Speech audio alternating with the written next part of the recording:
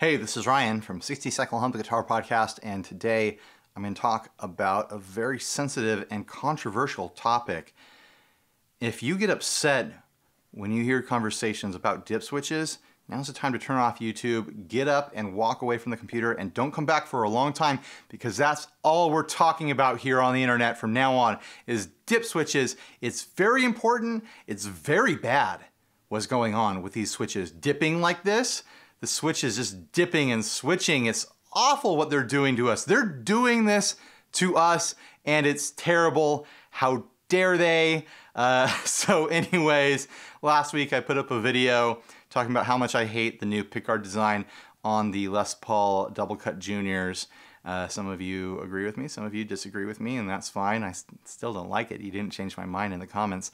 So anyways, a lot of you in the comment section brought up the dip switches in a way where you were like, hey, how come you didn't cover the dip switch problem with the Gibson 2019 line?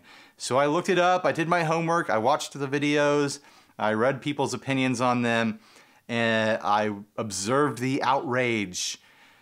Oh, it's just so awful. Everyone's so upset, and I don't really get it. I don't really understand what the problem actually is. To me, it seems like the actual problem is that people don't like that this guitar that comes with the dip switches is being called the standard.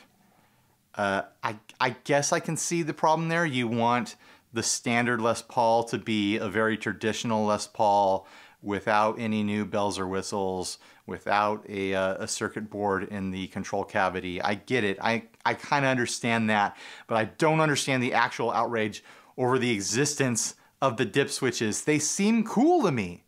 They seem fine to me. Let's go over what they do. I've got a picture of the control plate right here. I'll talk about the push-pull knobs first. There's a bunch of options there that sound great to me. It sounds like the sort of thing I do to my guitars. You get a push-pull to coil split both pickups if you want. I mean a push-pull for each pickup in the coil split. Then you have a push-pull on the neck tone that gives you out of phase, which is something people do to guitars all the time and gets you lots of really classic sounds. People have been doing out of phase settings on guitars for a very long time. A new thing, the bridge tone, you push-pull that and you can select which coil is activated when you coil split. So you can either have the coil that's closest to the bridge or the neck, or you can have the coils in between. I think that sounds like a great option, and I'd love to mess around with that. Now let's get into the controversial dip switch bank here. There are 5 dip switches. The first one turns on, well, the first and second one turn on or off the coil splitting option. So you can just turn those options off with the dip switches. You don't have to have them there. You'll never have to worry about them or get confused. The third dip switch turns the neck volume into a high pass filter. That sounds cool. That sounds like a fun thing to mess around with. The number 4 position changes the bridge volume into another high pass filter. So you can have high pass filters on either pickup. Sounds like a fun thing to mess around with. And then there's this transient suppression thing on the 5th dip switch, which sounds like it's like a studio trick sort of thing. Like if you're doing direct into DAW recording, it helps you out. You don't need to use it at all. If you just play normal into a pedal board or an amp or whatever you do, it's just for, like, it's a studio option for people who need it. Relax. I think that's really my message of this video. Relax. So these dip switches, you don't have to use them if you don't want to. They're hidden in there. It's never going to interrupt your normal playing. What is the big deal here? I mean, I know that there is a circuit board control panel here, but it's in a control panel route that looks pretty dang standard. Normal size pots in here, as far as I can tell. You can scrap this whole thing, pull the whole thing out and start over with a new wiring harness. This is a $3,400 guitar we're talking about here.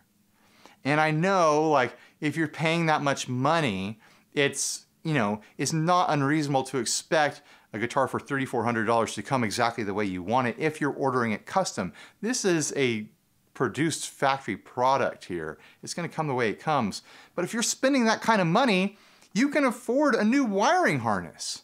And you can afford someone else to install it for you. And if you can't afford it, then you shouldn't have spent $3,400 on a guitar. You need to check your priorities and buy a much more affordable guitar, because I don't think anyone should be putting themselves through financial hardship to be buying a guitar like this. Maybe you've saved up your money your whole life just hoping to buy a Gibson Les Paul Standard, like that model name for some reason, and this is your splurge purchase that you've saved for as like your retirement gift to yourself or something like that. And why are you doing that? Get a guitar that fits the specs that you want if this bothers you so much. And the other thing is, like, yeah, I get it's called the Standard. This guitar only comes in 2 colors. It comes in like Crunchberry Blue, or it comes in like double denim Canadian tuxedo blue, like this faded blue jean blue. It's obvious that these guitars, this model guitar, is not meant to replace all Les Pauls ever. It's a limited line of 2 colors. And they have a bunch of other versions of Les Pauls coming out for 2019.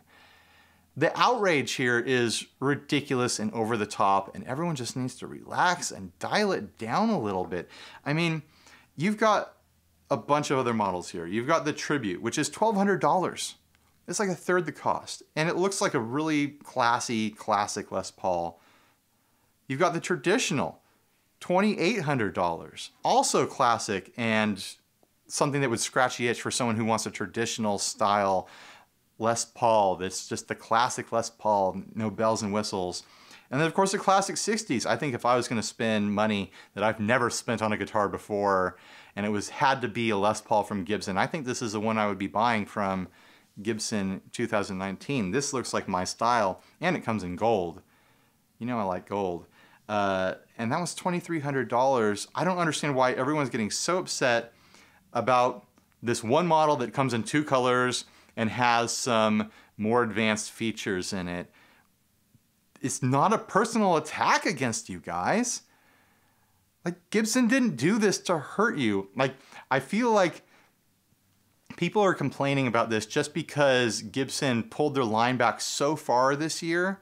They have way less guitars this year, and the vast majority of them are playing it really, really safe. And then they'd really just have 2 guitars in the lineup that have these newer kinds of features. They have the Standard, and they have the High Performance. I think everyone just needs to relax, like I keep saying. But that's the one I would get. I'm never going to spend that kind of money on a guitar. And if I did spend that kind of money on a guitar, I'd probably be getting something from a completely different brand. I'd be getting something from a smaller builder that would make things exactly to my specs.